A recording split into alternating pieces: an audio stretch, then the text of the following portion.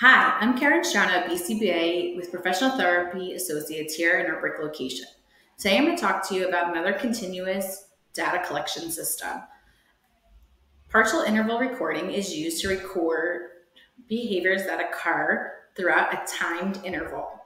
These are helpful to record behaviors that occur rapidly without a clear beginning or end, that have a low frequency, or that seem to have longer durations.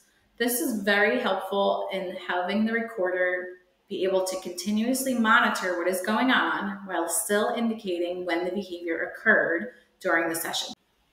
To use partial interval recording, you would provide a data sheet with the behaviors clearly defined on the top. You would put the interval time throughout the session on the side of the sheet. You would put your behaviors along the top of the sheet. This would indicate what time and the duration of each interval.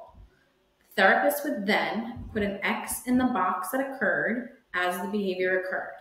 They do not have to put it for the entire time. As soon as it happens once during that interval, that is all the recording that is necessary. It's easy for therapists to collect data this way and helpful to the situation that allows them to continue to engage in the activity. However, it does tend to overestimate the behavior, so make sure you're indicating what kind of behaviors you would like to record.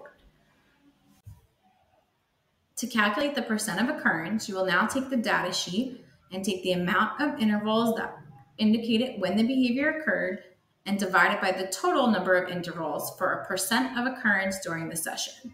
This is a great way to see how productive the child is being during the